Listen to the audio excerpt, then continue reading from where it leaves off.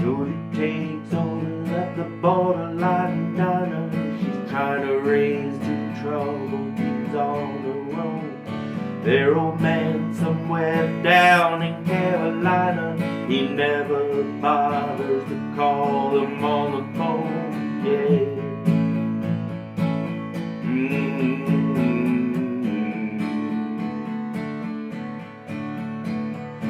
Jody never thought of herself as being pretty. She couldn't see past that one errant tooth. So she invented a woman tough and gritty and left her Harold home searching for some food, yeah. Yeah.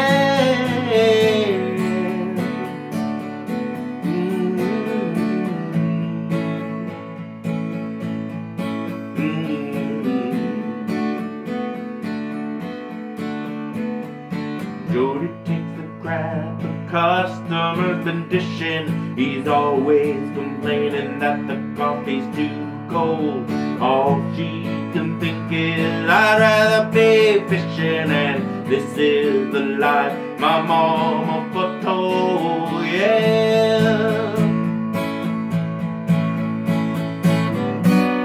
We're all doing the best that we can, whether in the busy city or living on the land.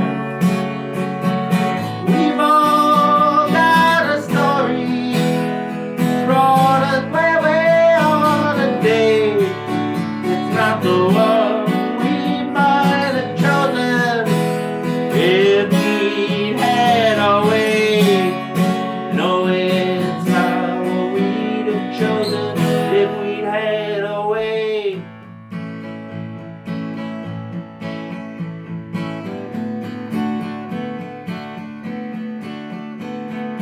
Drifting down the road like a dried up autumn leaf, crooked Jack laughs, might catch up, yeah. One way or another, I'ma need some relief from these 57 kinds of hell. I need a bit.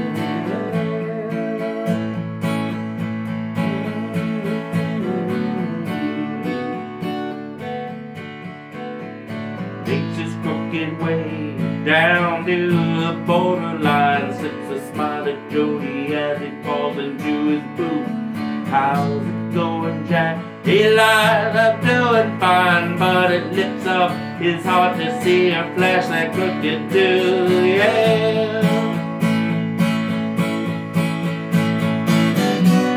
We're all doing the best that we can, whether in the busy city or living on the land.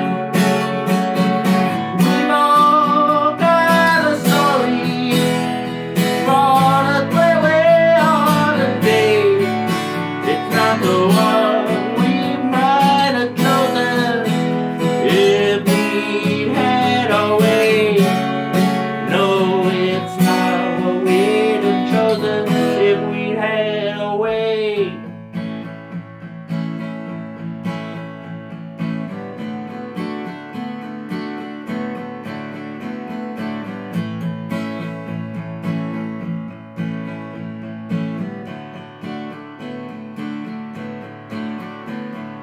This is, I guess, where our heroes should unite.